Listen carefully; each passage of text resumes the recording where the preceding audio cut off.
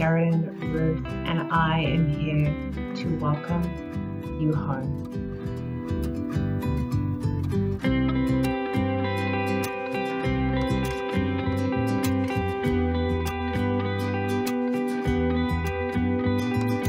This is the Exposed podcast.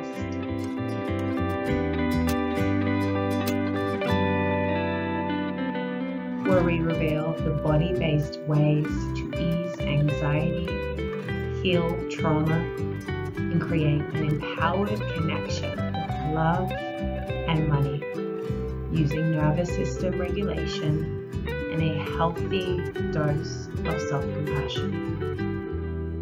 Fabienne, welcome to Exposed. I am excited to chat with you today. I'm super curious, and I hope I can bring all my curiosity and hopefully kind of channel maybe some of the curiosity that our listeners will have to just ask you all of the questions. So I find it so interesting that it feels like you have such a big, wide smorgasbord of experience. Like, you started as a biochemist, and then there's a sculpture, and then there's hypnosis and coaching and healing and spirituality, and like really cool. Keeping all of that in mind, and I'm sure you'll weave it in. Today we're going to focus on intergenerational healing. I want to focus on this because I've actually been focusing on it a lot with my clients, interestingly enough, and it's not something that usually my clients will come to me and be like, oh, I have intergenerational healing to do. But I've noticed that we'll kind of work together for a little while, and then it will kind of pop up, and it will be something that needs a little bit of attention. So my first curiosity is, how did you get to be somebody who knows about intergenerational healing and can guide other people through it? Okay, first of all, thank you for having me here, Sheridan. It's exciting to be here. It's exciting to connect with you and to your listener. So happy. So intergenerational healing, for those who don't know what it is, it's healing by addressing the trauma that comes from your life, but also from your parents' life, from your grandparents' life, great-grandparents. And sometimes it can affect cousin, uncle, everything that go in this tree that we call family. Mm-hmm. It can also go through, the obvious one is family. It can also branch out to a person who was taking care of you and their own ancestry. So all this tree that's go in the past generation after the generation. It's nothing very, it can sound hoo-hoo, it's not that hoo-hoo. You mentioned that I'm a biochemist. Something that has been proven more and more in the past few years is that phobias create modification in our DNA. Different type of hydrogen molecule are positioned in DNA, and allow the DNA to fold in a certain way and to be read in a certain way. And basically, depending on what is going on through your life, the DNA folds differently. And if there's a big traumatic event, or as I mentioned earlier, a phobia, like being attacked by an animal or something like that, it will create a different fold, and this fold is transmitted now from generation to generation, and we can see that's actually emotion can be transmitted from generation to generation. Your question was, how did I get interested in that? Honestly, because of my love of genetics, because I wanted to address the fact that we are, yes, here in the present, but also that what is going on in our life is part of our DNA, it's part of our genetic, it's part of the baggage we come with in this world. That's one. And also because of my own life and my own intergenerational trauma. Very quickly, all the women in my life have been, until my mom, have been abused, abandoned, and even my mom has been given away because she was a girl. So a lot of belief of girl are not enough or girl are not worthy. I was really deciding to stop with this trauma and start working on that. And it was also putting together my love for science and for spirituality and healing. So. Oh, interesting. How curious. What you're talking about is essentially like epigenetics. It is. Yeah. It is. Thank you for translating it in few words and make it easy. Yes, epigenetics. Yeah. And it's so much a topic of the day. And people feel like something that I want to address right away. We receive from our parents, from our ancestors, trauma, but we also receive gifts. So and wisdom and knowledge. Don't see the oh my gosh, I receive all the poo-poo from old generation. Yes, you receive that, but you receive so much wisdom and so many gifts as well, and celebrate that. Totally. And so I think that there's probably a lot, everyone who's like Googling epigenetics right now, or is going back in their file cabinet to like figure out what they know about epigenetics already. That's really important. And as we listen through this podcast, let's take a moment to just get really curious and like maybe even take your hand to your heart and just like take a moment, pause. Yeah. We're going to listen to Fab through that space of humility and the not knowing. And that while, yes, there's all of this amazing science and there will be a time and a place to understand the nitty-gritty of that. Just for now, just for today, can we open up to listening from a place of, well, let's just see. Let's just see, because maybe there's something else here. Thank you for that, Sheridan. It's lovely. At the end of it, how it works, the science of it doesn't matter so much as how can I heal? How can I feel happier and better in my life in a day-to-day basis? Yeah. And how can I find joy in every moment? Yeah. So what type of people, or how do you know if you could benefit from this modality or this approach? Usually it comes very simply in a conversation with one of my clients who is talking to me about a difficulty in the relationship that they have either with a partner or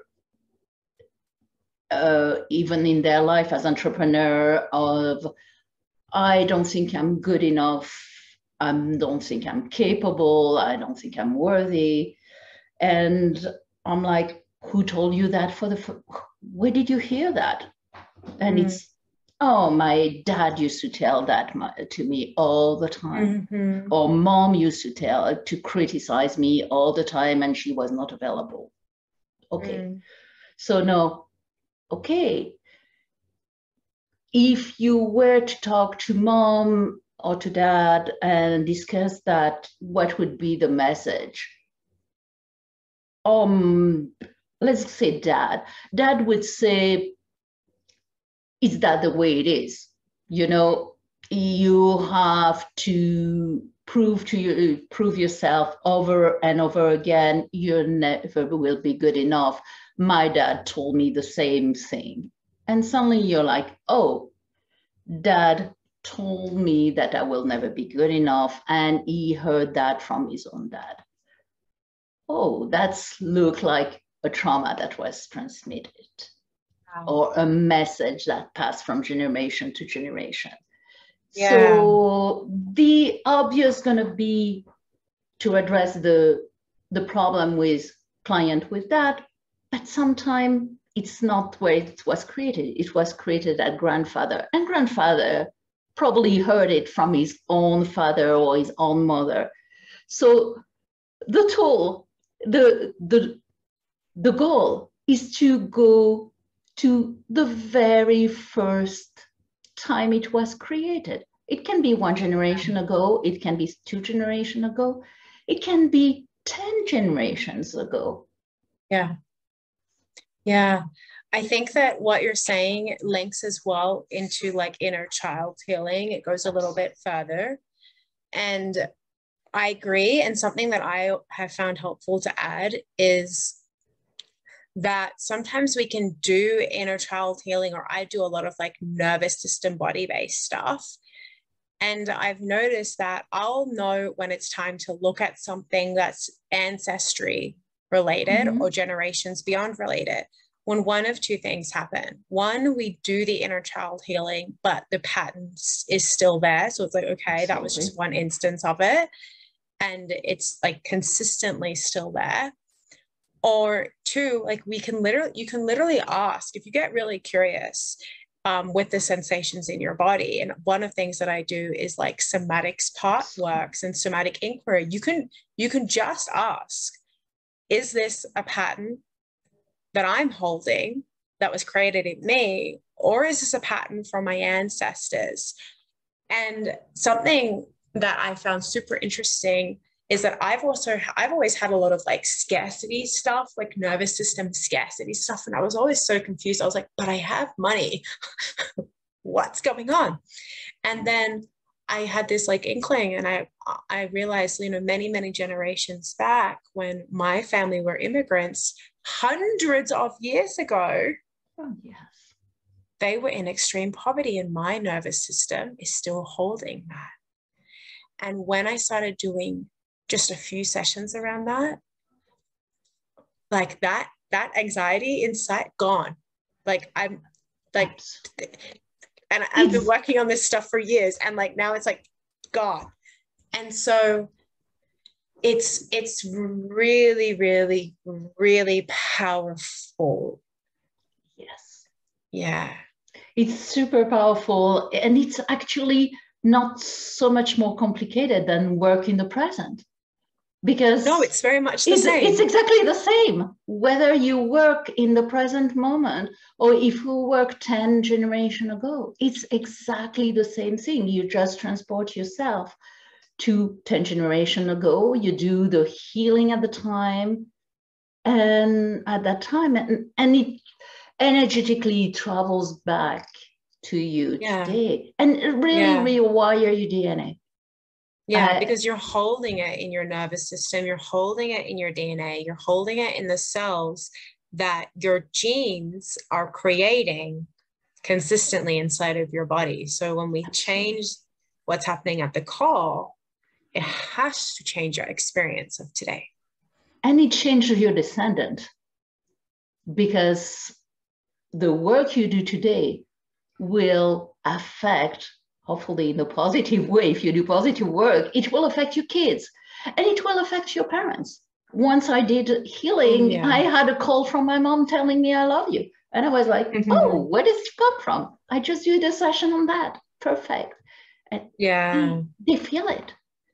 Yeah, I think it's a good thing to do if you're struggling with your relationship with your parents. We probably all do at some point, and family members can be annoying, and we can get so frustrated. But the holidays. It doesn't mean that they're like going to stop being who they are and they're going to stop being annoying, but a lot of the activation that we receive around it can be minimized when we do this type of work, because it's so much easier to access that place of like, oh, mom, I love you. You're so silly. Yes, absolutely. If you are actually have done the work and you feel neutral about it, and you feel you have done your own healing, the trigger of mom will not affect you, not in the same way, for sure. Yeah. And your mom, and your really, I mean it, your parent might feel it differently. So I know you told me to be practical and really, really give a lot of tool to your listener. So what would be helpful? Do you want me to tell them how they can actually try to do the work on their own or something like that? Yeah, that's a good question. Let me think. Let me just think. Because we want to drop away from this logical mind, right? And as I was hearing you speak, I was like, even my logical mind, I've experienced this. I do this, I teach this, this is my job. And even I have a skeptical part of me that's like, but can grandma really feel it? Right. But I think that I would love to hear your perspective as on looking at what's happening as a messenger. You kind of spoke to that. So like, and I might edit this part out. Please. In fact, I will. I'll make an edit. No, yeah. Okay, coming back. If we have all this information, we need to start knowing how to apply it.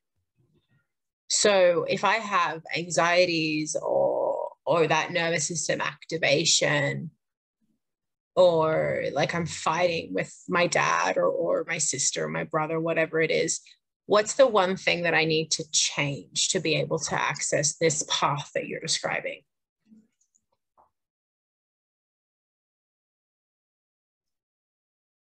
We always start by stopping. It's funny because you asked this question and the first thing was like pure silence. And the number one thing you need to do at any moment when you want to access this path is stopping to be in the rush and in the story and what is going on. And I've been arguing with mom with that. There's too much noise and it's totally getting to your head. It's like stopping, taking a breath, listening to your body, as you say earlier, the somatic experience. What am I experiencing? I'm experiencing judgment, I'm experiencing tension, I'm experiencing whatever you are experiencing in the moment. And if it's helpful, just, and you probably work exactly that way with your client as well, is how do you experience this energy? Visualize it as a shape, as a color, as whatever way you want to see it represented, so you really become aware of it as an energy and not as the message of the energy, because the message is all the story and all those things that are in your head. And once you find this energy, really trace it back to what it tries to tell you. Oh, I feel anxious. I feel anxious and I feel it as a tension in my chest. Okay. What is this tension in your chest, this red ball that is pressuring in your chest, whatever way you feel it? What is it trying to tell you? Oh, it's trying to tell me I'm anxious. Okay, I get it. When was it placed for the first time? Oh, it was placed for the first time. Or I felt it the first time when I was 2-year-old and mom was criticizing me. okay, good. Okay, we're going somewhere. It tells us the origin of it. It tells us the creation of it. And it's not, the anxiety is not an enemy. The anxiety is a messenger that your body, the message your body sends to you to say, hey, pay attention, I'm hurting. And that's all it is. And I know anxiety doesn't feel pleasant. It's awful, actually. But when you stop judging it as unpleasant and awful and all of that and the story going behind it, and you're like, become curious. I heard you pronounce this word of curious over and over, and that's one of my favorite words. When you can be curious about your own sensation and say, what is it trying to tell me? What is it trying to teach me? Know you're golden. Okay, it came from this argument with mom. Why was mom so angry at this moment? Oh, because she had her own fear. And I could, you can actually, something that your client can do very, very easily with a little bit of practice, but it's not that complicated, is transport your energy, feel yourself in the body of mom. What does mom, as a when your 2-year-old was experiencing that pushed her to scream at you? Oh, she was feeling actually exactly the same anxiety. What you touch on there is so important, because I noticed that sometimes I facilitate these conversations between like you and mom, and you kind of step in between and we kind of role play in a sense. Yeah. And usually what happens is we begin to realize that in every conflict, both people are feeling the exact same way. Oh, yes. Yes. And especially in conflicts where there's like no resolution. So it's like one person wants one thing and they can't have that without the other one. So what do you feel? Scared, lonely, sad, alone? Like, and both people end up feeling the same thing. So what do? We learn to be with that experience. Mm-hmm. Love it. And we say, yeah, we're the same. We're in two different things, but we're the same. Yes. And so, to put it back on the generational trauma or the generational belief, that same reaction that mom might have, she has it because it was placed in her own childhood when she was arguing with her own mom. Yeah. Yeah. And that's why it gets tricky to change, right? Because we're not changing just something that you started last Wednesday. We're changing patterns that your body has had for decades, if not like thousands, maybe not, I don't know, thousands, but like hundreds of years for some people. And sometimes something that you're not even aware of. Can I give you a little bit? Give us an example. Story. Yeah, I worked with a client once at the beginning of COVID. She had this beautiful house, a lot of garden, a lot of space. She has money. She had everything to face COVID in a really peaceful way. But she was really triggered by it. And she was like, I don't understand. It doesn't feel proportionate to what I'm experiencing. I should not feel that scared. Mm. So we followed that fear from her body. And so if it was hers, and it was not, as you mentioned sometime, is that the case? It was not hers. And we went to when this fear appeared in her awareness somewhere. And she saw very clearly the image of a great-grandmother in that case, who escaped Europe at the beginning of the century during the Spanish influenza, except that grandma had lost her husband. She had 11 kids and was extremely poor and was in a situation where it was extremely frightening. So So just seeing that, it was like, I'm not my great-grandmother, I'm not in the same situation, acknowledging the difference, just that in itself, allow her to relax a fear in few minutes. Yeah. And what you're talking about, that understanding of that's theirs and not mine, is so important to be able to say, yeah, that makes sense. That you felt that way then makes so much sense. And this fear is not mine. Yes, my body can move it. Yes, I can hold it. Yes, I can like process it and move the energy out. But it's not mine. And I notice this is happening a lot. Like COVID, I think, was a wonderful example. Yes. What you mentioned before, like around abusive relationships, now that thankfully women are coming to a place of more empowerment, we're still holding the abuses that we have experienced of all of the generations prior to us. Yes. And we need to move them out. We need to say, that was then, this is now. So that we can see the reality and receive men and women in an empowering way. Yes, because women, my great-grandmother was married at the age of 14 against her will to a 60-year-old man. Yeah. That will never happen again. Today, that happened in some society, even in the United States, unfortunately it is today, but let's say I would not have this experience, and I'm the different woman that my great-grandmother was.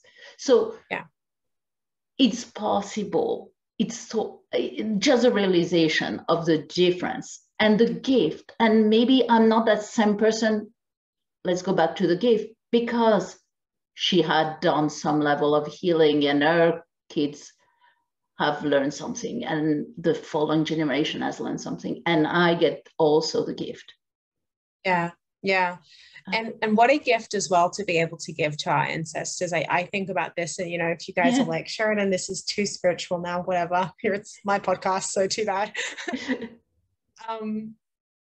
What a beautiful gift to be able to connect with your ancestor and say, hey, we're okay now. Yes. And yes, it's spiritual, but at the same time, it's very practical. What did you learn? What was the message? It doesn't. So go ahead. Can you give like an example, like, because we've spoken a little bit about the wisdom, but I'm really curious, what is wisdom that you have, like, what is wisdom that you have seen other people receive or you've received through these experiences that is almost like I want you to give me like a one-liner like of grandma's wisdom. Do you know what I mean? Oh my goodness, a one-liner of you. Okay. The message that when we do intergenerational healing, the number one wisdom that clients receive is you are loved. You are loved. Love is there around you. Even though I was not able to express it, you are loved. That's the number one message that comes back over and over and over again. Well, that's enough. We don't need anything That's else. enough. You can add, I'm proud of you. You can add whatever it is. It's love is always there. Love is energy. And it is transmitted very easily from generation to generation. We, in the physical world, our ancestors were not taught how to express love. A lot of ancestors is like, I love you, but I don't need to tell you. But the energy of it is there. Yeah. And sometimes it can skip a generation, by the way. But yeah, and sometimes we are, you know, when your mom tries to like feed you a lot of food, I think that's her being like, I love you. Or there was a meme my partner sent me, and it's like, when a Colombian dad, my partner is Colombian, and it was like, when a Colombian dad is trying to tell you I love you, and it's like, I le café, it's like, I left you coffee. Like, that's, I love you, right? Because it can be really vulnerable and really difficult, and only now we're getting used to like saying these things to people, and even then we're not that good at it. But saying I love you is checking, like, did you check your car oil? Did you eat lunch? I got you. Like, that's the way that people express love, and sometimes it doesn't feel like it, but yeah, for most people it really is truly there. Yeah, it is. You guys are loved. You are loved. And how to say that? Dear listener, before we wrap the end of this episode up, I want you to know that I see you. I know that you're ready to bounce back from difficulties of your life quickly and with more ease by having the tools to regulate your nervous system and find inner peace instead of inner conflict.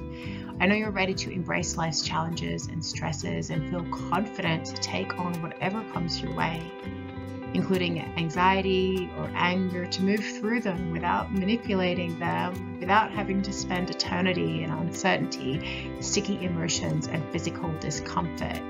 You are ready to celebrate the growth of yourself, your relationship, your finances, without experiencing shame or guilt when you're doing it quicker than those around you. Which is why I'm extending an invitation to you to book an expansion call, where we will dive even deeper on exactly what you need in your personal situation to make this a reality, to go from overwhelmed managing big emotions and perhaps going into anxiety or depression to overflowing abundance, ease, and certainty. You'll get free support around your unique situation, and we will also discuss whether or not working through my ease framework in a one-on-one capacity is the best fit for you right now on your journey of becoming more resilient and regulated. Use the link in the show notes to lock in your call ASAP. The love is so easy to express in energy. And sometimes your parents will not be able to tell you, I love you. They will not say it in the physical. Yeah. Because of the fear, because of the judgment, it's not used to it. It's terrible. I tell a lot of my clients, it's easier to work with somebody who is already passed on. Because at that point, there's not this ego, this message, oh, I should not say that. So sometimes it's okay. You work just energetically. You feel the love and you don't need to hear the words. Yeah, because it has to pass through such a filter and so many layers of yourself, which has its own stuff, because everyone's got stuff to get to the words. So yeah, and I think probably that's like the most important thing I think people need to take from this, is that even through all of the stuff and all of the pain and the confusion, you're loved. You are loved. So would it be okay to send them love, unconditional love? You are loved. Yeah. Just take the time to feel this love in every single cell of your body. It's there. Just say yes and allow it to come in.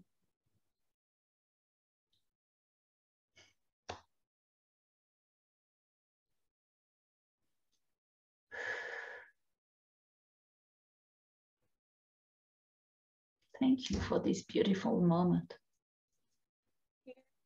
Thank you. Thank you. I know that you have done such a good job.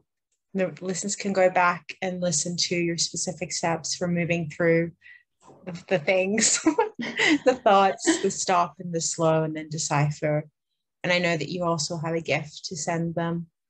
And I'll post information below. Yeah, do you want to tell us about it? Oh, it's very easy. I would be happy to talk to anybody, any of your listeners who feel like, oh, there's this thing that I need to heal in my trauma, in my family, ancestry, trauma, lineage, whatever it is. And it's time for me to look at it. Can I talk to you about it? I would be happy to talk with them on Zoom, wherever they are in the world, and for 30 minutes, 45 minutes. And I will just, you will put the link, I know, for it, my website /gift, very simple. And I look forward to talking with every single one of you.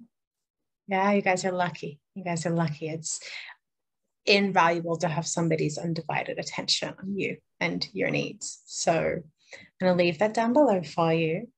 Sending you all so much love from our hearts to your ears. And thank you, Fab, for being here. My pleasure. Thank you.